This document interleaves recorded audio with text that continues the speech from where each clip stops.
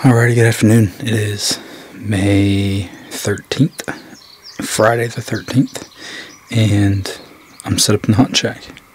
My turkey tag is filled. All I have is a camera tonight. So the goal is, 2 days ago, yesterday I shot my bird, and then this morning, the other Tom that's been in here with him was still back in here, and did a lot of the same thing he did yesterday.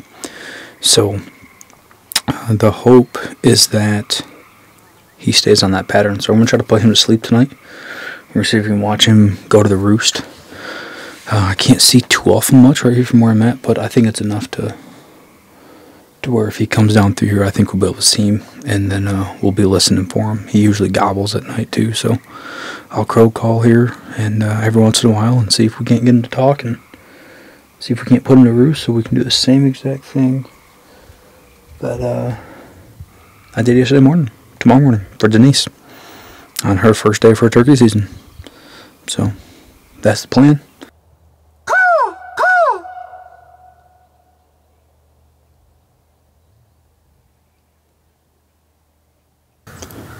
I just crow called.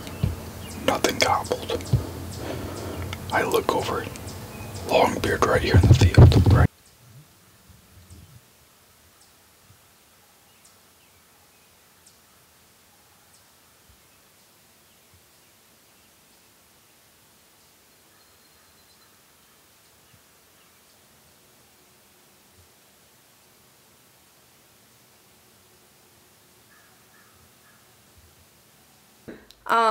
It's May 14th. May 14th. It's the opening day of my spring turkey season. It's the most wonderful time of the year, and we're gonna go kill a bird right behind our house. And Micah just killed one 2 days ago. Yeah. Right? Right.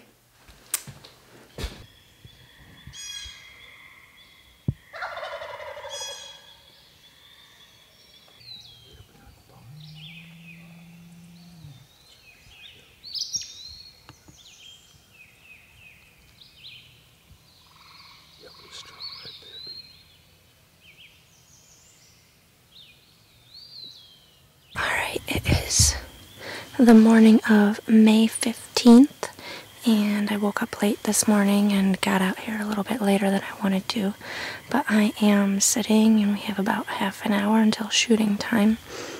On my walk out here, I started hearing a couple gobbles, so I was a little worried, but I pushed through and I kept going, and I'm out here now, and I didn't spook anything out of the roost, so that was a good sign. So we're just gonna sit tight and see what happens. I just turned off the camera and went to turn around, and he just gobbled. He is on top of me at probably about 20 yards. I can see him right here in the roost. So let's hope he flies the right way this morning.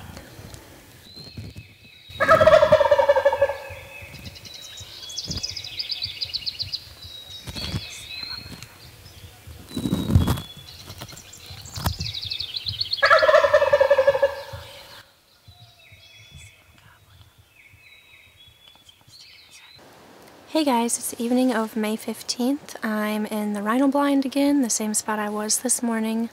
Got probably close to an hour and a half of time to sit here, and this is going to be what it is for the rest of the season, I think. I'm going to have to sneak out after work and squeeze in an hour here and there where I can, and hopefully I can get it done.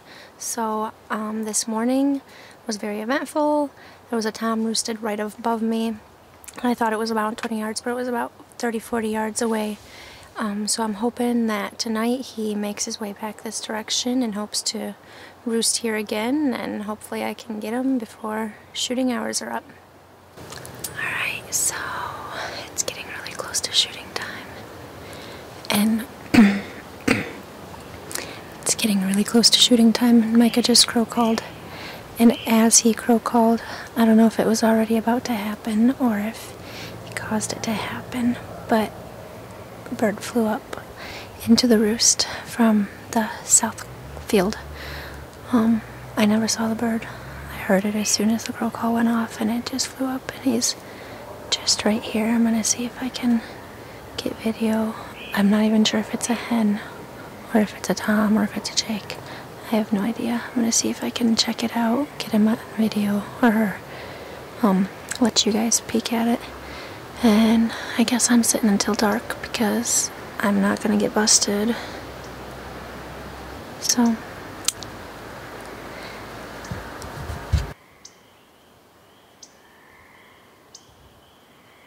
hey guys, it is the evening of the 18th and I didn't get to sit at all yesterday. We had sick kiddos at home. So this is my first time out in 3 sits and it is coldish, chilly, and raining. It's a little bit noisy out here in the woods and really dark. So I have I have just over an hour of shooting time. And I'm thinking that since it's so dark, they might be coming into roost early, and regardless, I'm sure they're going to be sneaking in here, quieter than a mouse, and with the rain, I'm hoping I hear them at all and they don't just sneak right past me in this blind. So, we'll see what happens.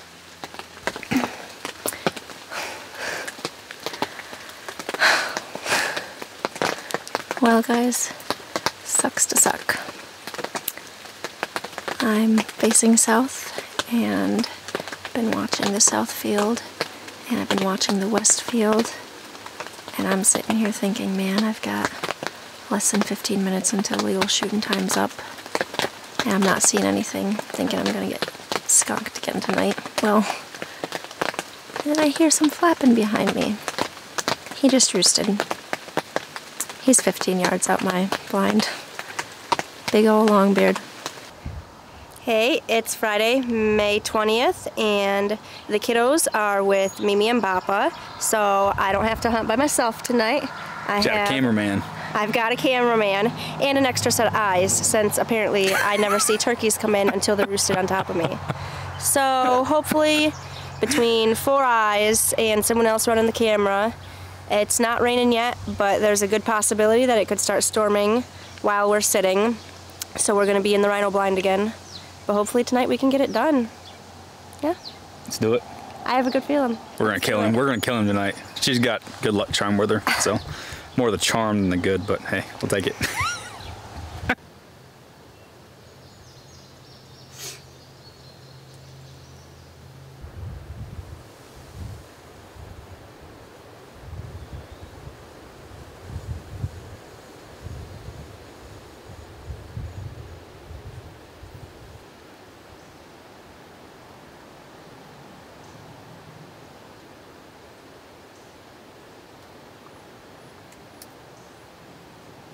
Just chilling, relaxed. She's literally just sleeping. I'm taking a nap. Just chilling.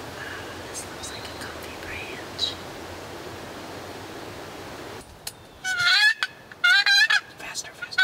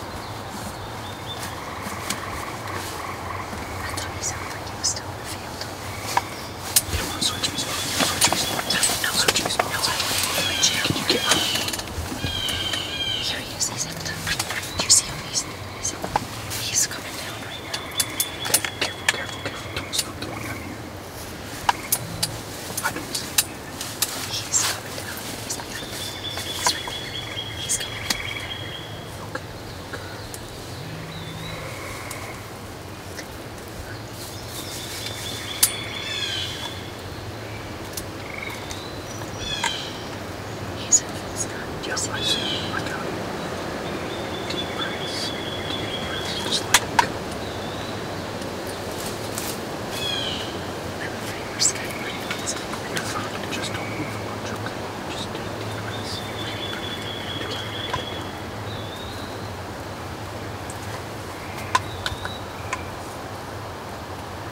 He's gonna come right to the door.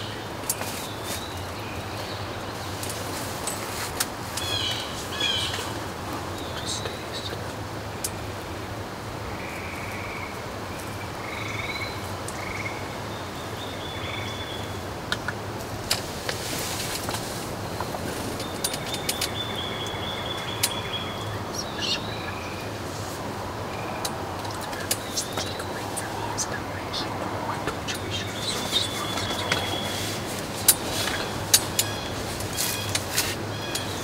Stop sticking your head up and down. She's walking by right now.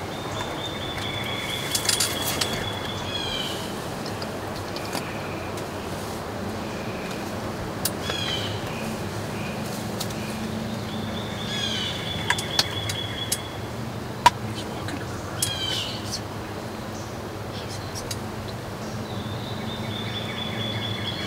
Doesn't know what to do. She's turning around. Can you see her? She's leaving town. It's like he's gonna follow his head.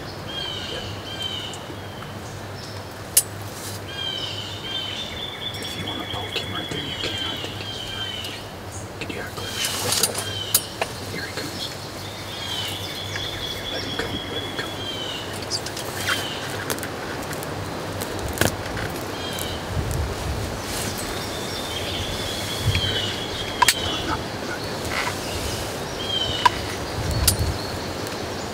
Stick his head up. I'll cluck at him if you want me to. Very good. Just shoot him right now. I'll cluck at him. You ready? Get him. No, he's right behind him. He's right behind him. Behind the tree. He's behind the tree.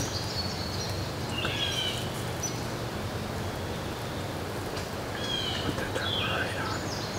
His head is right behind the tree. Okay. There we go.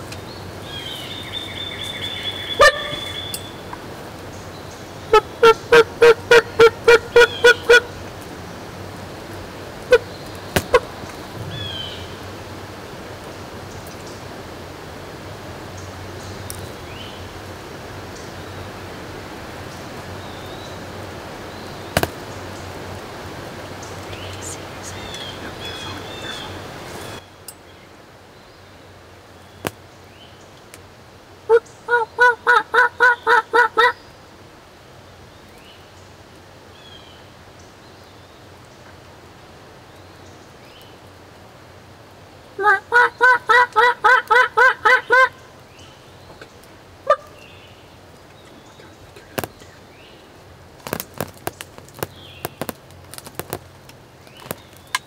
If he puts his head up at all, you gotta kill him. He's walking away.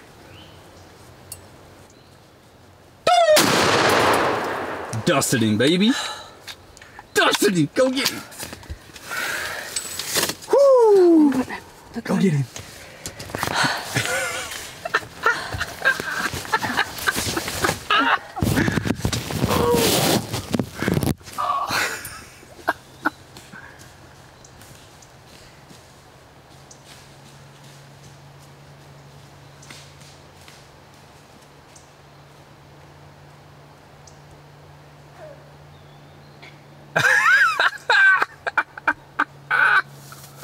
Oh, yes.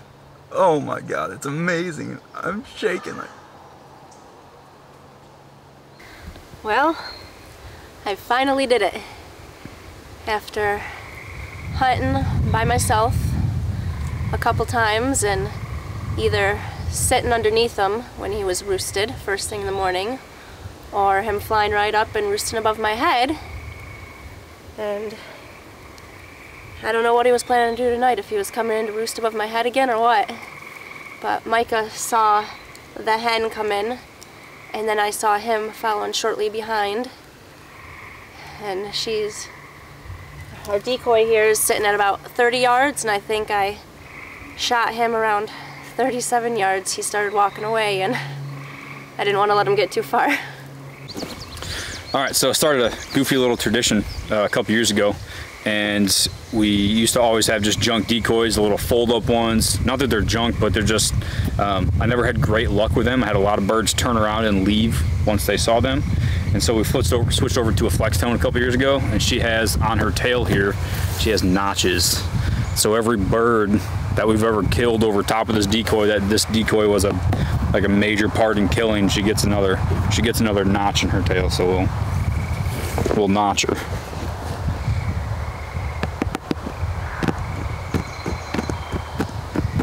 It's number 5. Number 5. Number 2 was on top of her. Mounting. Yep. Number 1 was called in from like 400 yards across an open field. Number 2 is on top of her. Those are the only 2 I remember. Number 3 was Jeremiah's Jake. 2 days later, those were back-to-back-to-back hunts. Number 4 was the one I killed this year. And number 5 was this bird tonight. And it's starting to rain. Starting to rain. Let's go get him cleaned up.